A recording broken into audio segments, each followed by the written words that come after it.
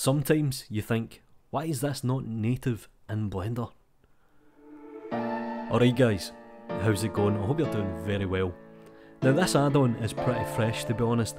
The developer posted it on Facebook a few hours ago, and it's called the Blender AutoSaveRender. And it pretty much does exactly what it says on the tin.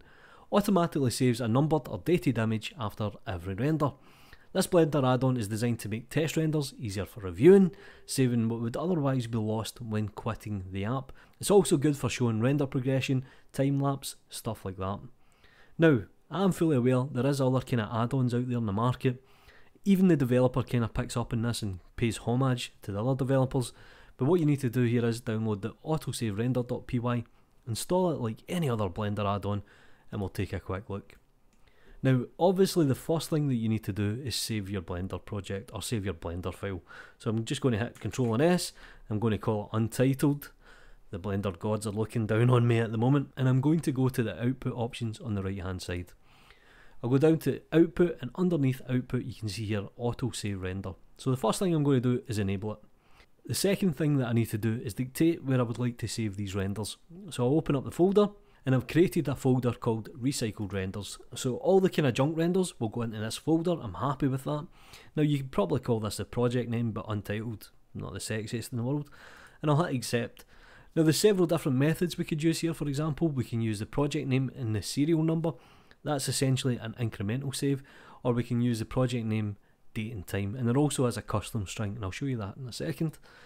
And we can save the file format. Now you're probably best just saving it as a JPEG if you're doing test renders obviously, but you can also use the project settings.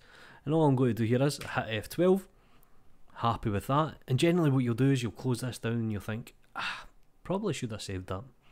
So if I jump into the folder, you can see here, Untitled 001. And that is pretty much the add-on. How good is that? When it comes to workflow, this is a perfect little tool. Now there is a few things we can change. Obviously we can change this to the date and time. Custom string, I'll show you what you can do here. You can put the project name, so we'll just call this the cube. You can have the render engine, the render time, and in fact if you check the documents there is a whole bunch of variables we could use. You can use item, the camera name for example. This is excellent if you have multiple cameras. The frame number, even the render engine, and there is a whole bunch, and all you do is put these into the custom properties, and that's it. Every time you hit F12 it will automatically save it in the folder for you, i.e. the cube, we're using Eevee, there's the date and time. Do me a favour guys, if you find this add-on useful, please like the video, subscribe to the channel, make sure you say thank you to the developer. You know what to do. Take care.